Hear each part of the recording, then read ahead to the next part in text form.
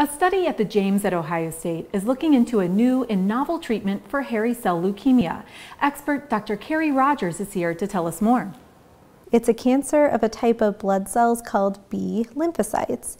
Because it's a chronic leukemia, people can expect to live with it for many years and actually many decades. The James at The Ohio State University is a center for excellence for hairy cell leukemia as designated by the Hairy Cell Leukemia Foundation. Your study is looking at ibrutinib for treatment? It's actually a drug that the James at Ohio State University has been very involved with the development of. The fact that it works differently than chemotherapies and in other cancers has been shown to be safe for kind of long-term use made it very attractive to study in hairy cell leukemia. There is no routine type of cancer, and it really does take expertise to know what you're dealing with, especially with a rare cancer such as hairy cell leukemia. To learn more, visit cancer.osu.edu/blog.